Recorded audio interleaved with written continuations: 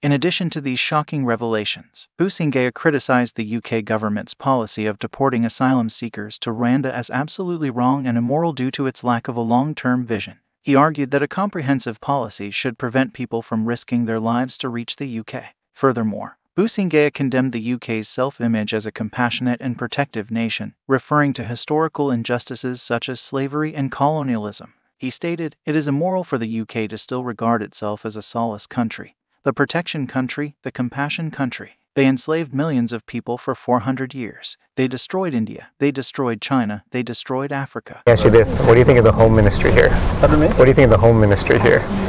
Braverman. You want me to tell you what I think? Yes.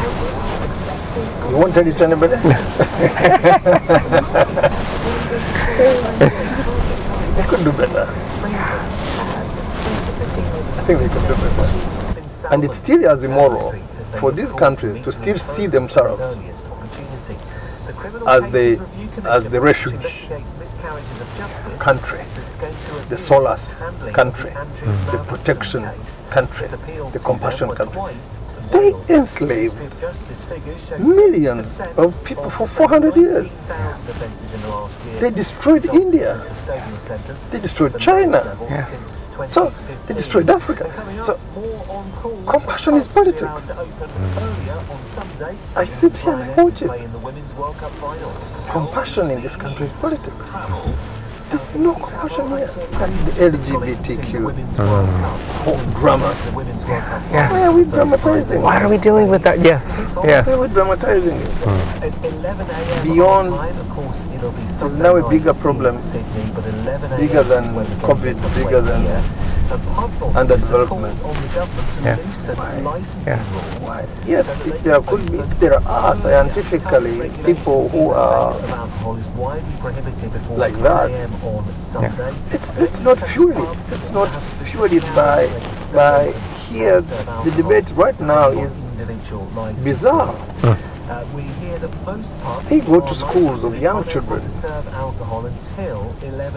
underage classrooms, underage classes, 10, 13, 12 years old, and they are busy telling them how this whole male and female gender is a lie.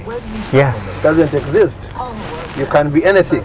Also defining those rights and trying to be sure that the rights you are talking about are not LGBTQ, drama. Let's keep in touch. Okay, wonderful. Sounds good. Thank you. So now there is an incident in 2012 where the police shot 10 refugees. Yes, it might have happened. But so what? Here in the UK, someone is shot every day. And it is on BBC and it is everywhere. But they haven't said the UK shoots people. In March, Rusesabagina was released from prison after President Kagame pardoned him and he flew back to the US. The ambassador showed no regret about how Rusesabagina was captured and even suggested the regime would do it again. But what's to keep him from doing this again with the... What full credibility? Like with the to get another rebel army, or can he do it again? Or Well, I don't know. Maybe, but his plane would again land in Kigali.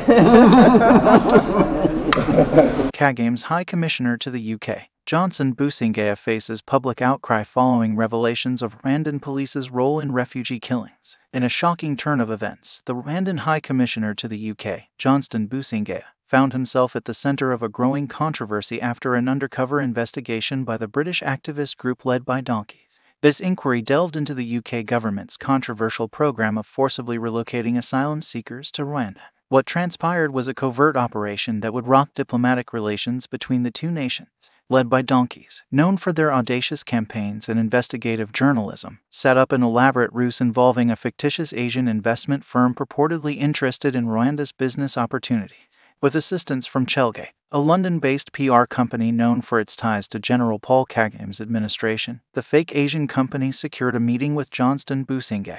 During this covert meeting, the shocking revelations began to unravel. Busingye, believing he was meeting with an eager Asian businessman, candidly admitted to the involvement of Rwandan security forces in the killing of refugees. The entire exchange was captured on film, creating a political earthquake. Busingye's admissions included the acknowledgement that in 2018, Rwandan police had killed and wounded refugees protesting against cuts to food rations. When confronted with these grave events, Busingye responded callously, stating, "Well, there is an incident where the Rwandan police shot 10 refugees. Yes, it might have happened, but so what? Here in the UK, someone is shot every day, and it is on BBC and everywhere." In addition to these shocking revelations, Busingye criticized the UK government's policy of deporting asylum seekers to Rwanda as absolutely wrong and immoral due to its lack of a long-term vision. He argued that a comprehensive policy should prevent people from risking their lives to reach the UK. Furthermore, Busingye condemned the UK's self-image as a compassionate and protective nation, referring to historical injustices such as slavery and colonialism.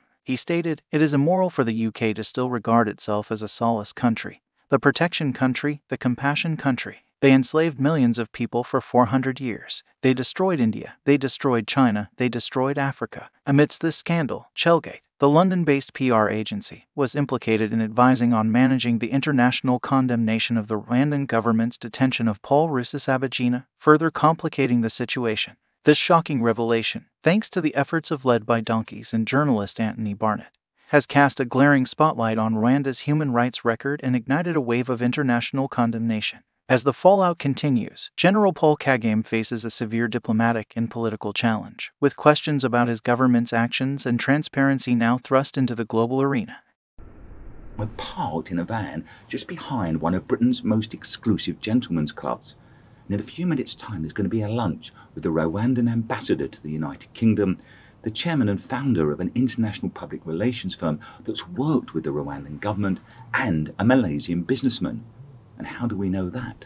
Well, the Malaysian businessman is actually one of our undercover reporters. For the past 3 months, Led by Donkeys has been investigating the government's plan to forcibly send asylum seekers to Rwanda, a cornerstone of the Prime Minister's Stop the Boats policy, and a dream of the Home Secretary, Suella Braverman. I would love to be having a front page of the Telegraph with a plane taking off to Rwanda. That's my dream. That's my dream. It's when my will obsession. that happen? Suella Braverman has described Rwanda as one of the safest countries in the world.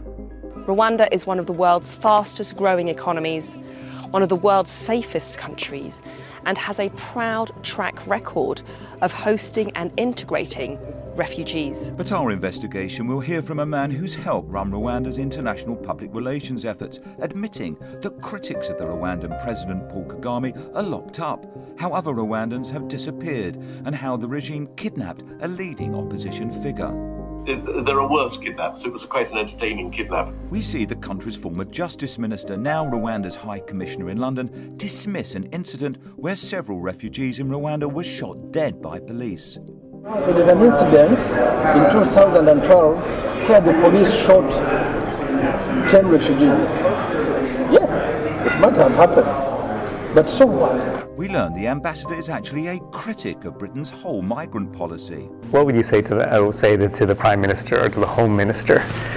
What would you say to them? I would tell them that they are doing it absolutely wrong. They're doing it. They should have a long-term idea. And we hear the ambassador denounce what he calls the LGBTQ drama in the UK and says he doesn't want to import it into Rwanda. Also defining those rights and trying to be sure that the rights you are talking about are not LGBTQ, drama.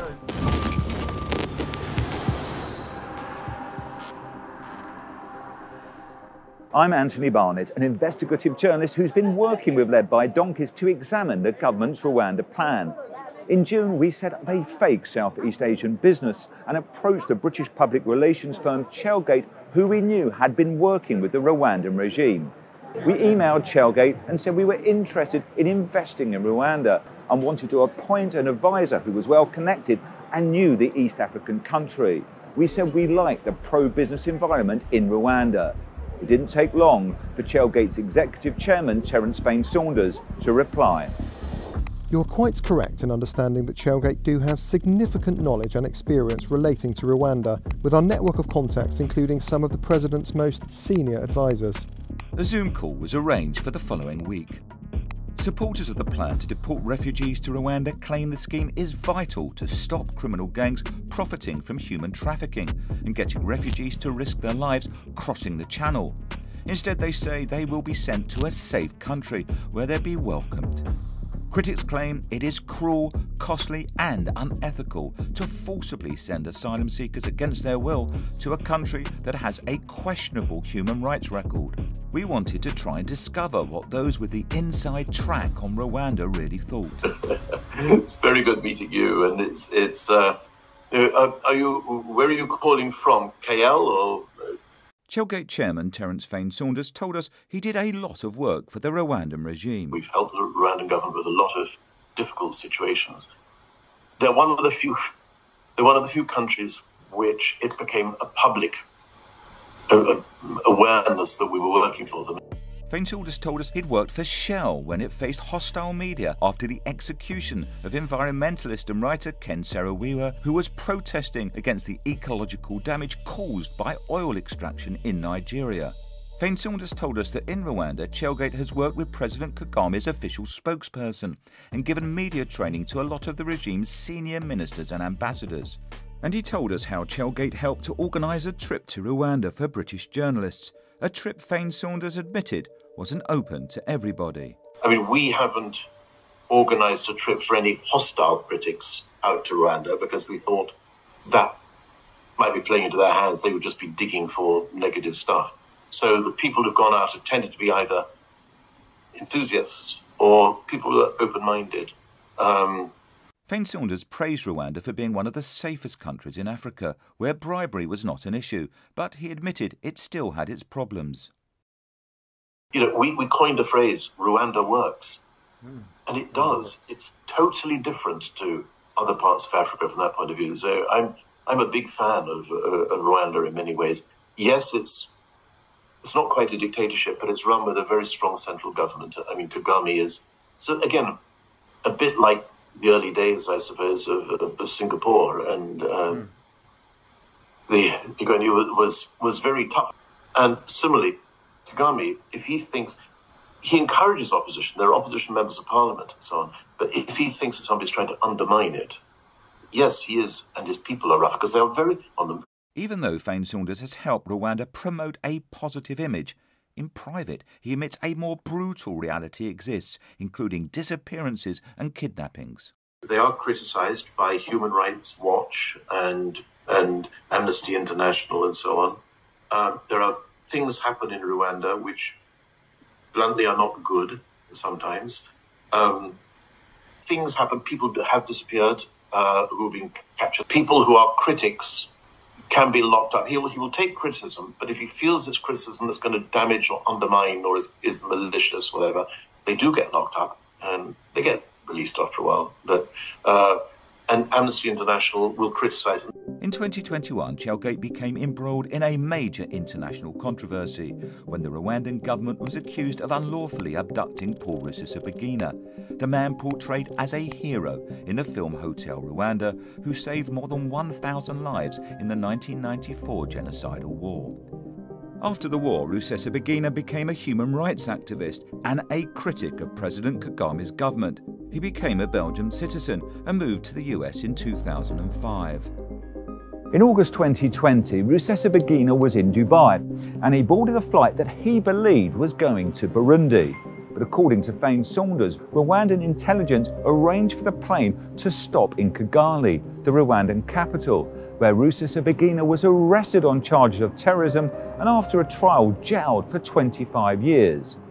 During the international storm caused by Rusesabagina's arrest, Fain-Saunders helped coach Rwandan's then Justice Minister Johnston Busingye on how to deal with the media. In our Zoom call, Fain-Saunders said Rusesabagina was on his way to meet with a rebel group when he was abducted. He thought he had chartered a plane. Well, he had chartered a plane, but the Rwandan intelligence services heard that he chartered this plane out to meet with this guerrilla group. And they arranged with the plane that it should stop over in Kigali on the way to where he was going. And he came out of the plane. He didn't quite realise where he was. So they said, "Welcome back to Kigali. Could you come this way, please?" It was quite funny with the definition of kidnap. I mean, I think probably technically it was a kidnap. The Rwandans deny it's kidnap. They say, well, he got off the plane. But yes, they did arrange that plane would stop in Rwanda, and he hadn't realised yet. I mean, there are worse kidnaps. It was quite an entertaining kidnap. In March 2022, the UN Working Group on Arbitrary Detention reported that Rusesabagina had been illegally detained and sentenced after an unfair trial. They said Rusesabagina had been allegedly tortured and was targeted by the Rwandan regime because he was a human rights defender and for his criticism of the government on a broad range of human rights issues. Our undercover reporter told Fane Saunders he was worried that the UK's plans to deport refugees to Rwanda might lead to optics that could damage his company. But throughout the call, Fane Saunders insisted that any asylum seekers that ended up in Rwanda would be looked after well and housed in good quality accommodation. Towards the end of the call, Fane Saunders told our fake businessman that if ever he was in London, he should meet with the Rwandan ambassador, whom he considered a friend. I was going to say that if you're interested in Rwanda, I think that a person you should meet is the Rwandan ambassador in the UK, who I knew when he was in Rwanda, and he is. When we first had dealings with Rwanda, one of the people out there said to us that he was one of the 3 most likely successors to the president, and he's called Johnston Busingye. Mr. Busingye has long been a key figure in the Rwandan regime during a period in which it's been criticised by the US State Department for significant human rights issues. Mr. Busingye was Rwanda's Minister for Justice before he became High Commissioner in London, and his appointment led to some British MPs calling for him to be subject to sanctions over the role he allegedly played in the controversial abduction and trial of Paul Rusesabagina, the opposition figure made famous in the film Hotel Rwanda. Mr. Busingye was in charge of Rwanda's prison and police services during the period when Rusesabagina alleges he was tortured and denied medical treatment. So we decided to arrange a pretend stopover in London and ask Fane Saunders if he could fix up a meeting with Mr. Busingye. The next day, we had our answer, and lunch was booked with the ambassador at an exclusive gentlemen's club in central London. Our fake businessman met the ambassador and Fane Saunders in mid-August here at the Travellers Club, and we switched on our secret camera. Over a long lunch, the ambassador stressed how the country had stamped out corruption and was an excellent place for investment. He told our fake businessman how refugees would be welcomed in Rwanda, provided with good housing, employment opportunities and free to move around. The ambassador said he was expecting up to 5,000 asylum seekers from Britain and said Rwanda already had a track record of assimilating refugees. Since the year 2000, maybe 99, 97, 98, we have been open and we have received probably more than 300,000-400,000 refugees from the region, from DRC, from Burundi, especially from DRC and from Burundi. They have been coming, and we have never closed our doors to anybody who wants to come in. Now, the UK already know that even if nobody comes, we are fine. They are already talking to other countries, and whether it works in the end and whether it doesn't work is really none of our concerns. But over the course of the lunch, Mr. Busingye made a number of comments that will alarm critics of the UK government's Rwanda plan. The ambassador was dismissive of an incident where Rwandan police shot and killed a number of refugees. Although several people died, Mr. Busingye didn't appear too concerned. Ministers have come to Rwanda, they have taken BBC and everybody, they have seen what's going on ground, but when they get here, they say, well, there is an incident in 2012 where the police shot 10 refugees. Yes, it might have happened, but so what? Here in the UK, someone is shot every day, and it is on BBC and it is everywhere, but they haven't said the UK shoots people. That's not what I'm saying. No, we did our prosecutions of the people, we did the investigation, what happened, and so on and so forth. It could have been a mistake. So that is what the media will want to turn Rwanda into. Led by donkeys could find no record of a shooting in 2012, But in 2018, when Mr. Busingye was Justice Minister, 12 Congolese refugees were shot and killed by Rwandan police after a protest over food rations. Although there was an investigation, Amnesty says nobody was charged with the killings and some of the leaders of the refugee protest were jailed. In a ruling the British government is now appealing, the UK Court of Appeal said the Rwanda plan was unlawful, as there is a real risk that refugees could be sent back to their home country. When asked about this, the ambassador said such an event was unlikely, but he did not rule it out completely. I mean, why would it happen? Even if it happened, in the unlikely event that it happened, how many times would it happen? Under broad daylight, in broad daylight, we had a double British and Rwandan supervisory committee, very independent, appointed by the British government, appointed by the Rwandan government. How would that happen and even consistently happen? Secondly, what would be the interest? When Mr. Busingye was appointed High Commissioner in London, the Lantos Foundation, a prominent human rights body in the US, claimed Mr. Busingye played a significant role in grave human rights violations in relation to the extraordinary rendition and kidnapping of opposition figure Paul Rusesabagina. They said at the time Mr. Busingye served as Rwanda's Minister of Justice, the agency which oversaw Rusesabagina's capture, imprisonment and subsequent sham trial. Our fake businessman asked the ambassador about Rusesabagina. In the end, it became a very unfortunate situation. The man was able to mobilize and start up a political thing, and start up a rebel army and position it in place, and they attacked Rwanda and killed people, and one thing led to another until he was arrested and tried. Rusesabagina's supporters strongly refute the claims of the regime. The ambassador denied Rusesabagina was kidnapped, but described how he was arrested. His flight had a stopover in Kigali, welcomed by our intelligence, our criminal investigation department, criminal intelligence and investigation department. The look on his face must have been just... And they told him, you are in Rwanda. And he's like, no, I can't be in Rwanda. He said, what? Rusesabagina was jailed for 25 years after what Mr. Busingye and Fane Saunders claimed was a fair trial. In March, Rusesabagina was released from prison after President Kagame pardoned him, and he flew back to the US. The ambassador showed no regret about how Rusesabagina was captured and even suggested the regime would do it again. But what's to keep him from doing this again with the...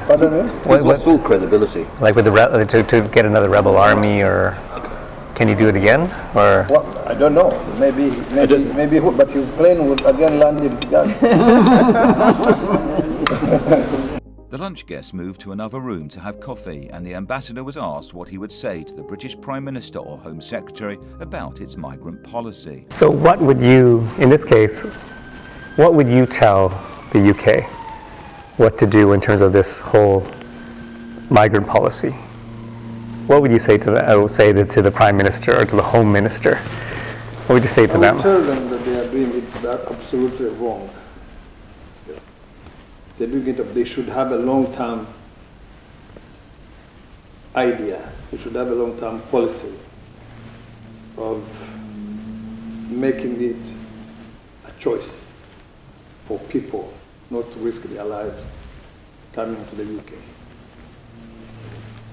Because right now, many people are not coming here because of war in their countries. No. They're coming here because they are hopeless. They're coming here because they have no future. The future is absolutely insecure. The lunch came to an end, and the ambassador offered our fake businessman a lift back in his official car. Whilst the radio played, he was asked about the Home Office run by Suella Braverman. Let me ask you this. What do you think of the Home Ministry here? Pardon me? What do you think of the Home Ministry here? Braverman. You want me to tell you what I think? Yes. You won't tell it to anybody? They could do better. I think they could do better. Despite his country being a key partner in the British government's flagship immigration policy, the ambassador went on to launch an attack on the UK's image of itself as a compassionate country. He was asked, why did Rwanda agree to help the British with their refugee plan? Was it a business deal? It's not a business deal. It's a totally a different matter. We don't, you see, when people come here, let me put it the other way. We are not a very proud lot to see people in 2023 still willing to die in order to come here. And even if we are not doing anything else, we would still be opposed to it. We would still say it's indecent, it's immoral, that there is someone in any part of the world still willing to die to come here. And it's still as immoral for this country to still see themselves as the refuge country, the solace country, the protection country, the compassion country. They enslaved millions of people for 400 years. They destroyed India. They destroyed China. So they destroyed Africa. So compassion is politics. I sit here and I watch it. Compassion in this country is politics. There's no compassion here. Unprompted, the ambassador went on to make comments that will concern those critics of the Rwandan plan who fear how LGBTQ refugees might be treated. Although homosexuality is not illegal in Rwanda, changing gender is, and campaign groups have criticised the country for its ill treatment of LGBTQ people. This whole thing you see here, look at the LGBTQ drama. Yes. Why are we dramatizing? What are we doing with that? Yes. Yes. Why are we dramatizing it? Beyond, there's now a bigger problem, bigger than COVID, bigger than underdevelopment. Yes. Why? Yes. Why? Yes, there are scientifically people who are like that. Yes. It's not fueled. It's not fueled by here. The debate right now is bizarre. They go to schools of young children, underage classrooms, underage classes, 10, 13, 12 years old, and they are busy telling them how this whole male and female gender is a lie. Yes. Doesn't exist. You can be anything. The future is in knowledge, is in science and technology, is in medicine and health, is in education, is in environmental protection, is in respect of people, dignity, people's dignity, fairness, making sure what you are dealing with others is fair. You are not waiting to exploit people, prospecting people's rights, and also defining those rights and trying to be sure that the rights you are talking about are not LGBTQ, drama. Let's keep in touch. Okay, wonderful. Sounds good. Thank you. Thank you. Talk to you soon. Thank you for the drive. Thank you very much. Bye-bye. Ministers hope the government's Rwanda plan could be the centrepiece of its campaign in the coming general election. In a matter of days, the Supreme Court will hear the government's appeal after the plan had been judged illegal. We will soon find out if Suella Braverman will achieve her dream. In a statement led by Donkeys, Chelgate's chairman, Terence Fain-Saunders, said, Chelgate does not represent the Rwandan government in any capacity, nor did we do so when this meeting took place. I do not speak on the Rwanda government's behalf, and any comments I made in the course of the lunch meeting to which you refer were made informally and in a wholly private capacity. There is no public interest in informal comments. I have no further comment to make. In a statement led by Donkeys, the High Commissioner, Mr. Busingye, said, Mr. Fain-Saunders' comments carry no weight and should be disregarded. Mr. Busingye said the 2018 shooting of refugees was a tragedy and an isolated incident that was fully investigated and that lessons have been learned. He said no one will be forced to return to their country of origin. Mr Busingye said Paul Rusesabagina was legally brought to Rwanda. On the UK's migrant policy, he said, "There is nothing compassionate about allowing the current situation where countless people are paying criminal human smugglers and dying while making dangerous journeys across the Channel." He said, "Everyone, including LGBTQ people, will feel safe and valued in Rwanda," and added that he's proud to work alongside the Home Secretary.